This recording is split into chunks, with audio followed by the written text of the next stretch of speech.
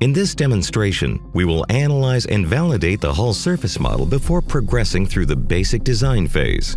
Once surfaces have been created or imported into the ShipConstructor environment, it is important to ensure they are producible and production-ready.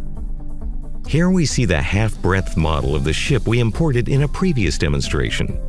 Before making changes to the model, we will need to activate the task in order to manage and track changes.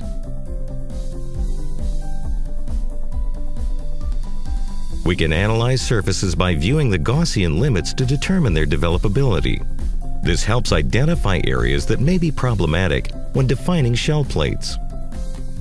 For this demonstration, we'll analyze and correct the surface aft of midships. There are many different approaches to defining shell plates. This surface is an example of double curvature, as there is curvature in all directions.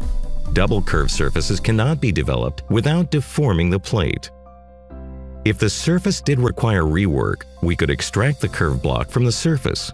Curve blocks are ordered sets of curves used to represent the surface. Individual curves can be analyzed with a porcupine representation and faired or resampled as required. The complete surface can then be rebuilt from the curve block. Now that we have analyzed and corrected the hull curvature, we are ready to expand the plates and export them to the structure model. For more information, visit www.ssi-corporate.com.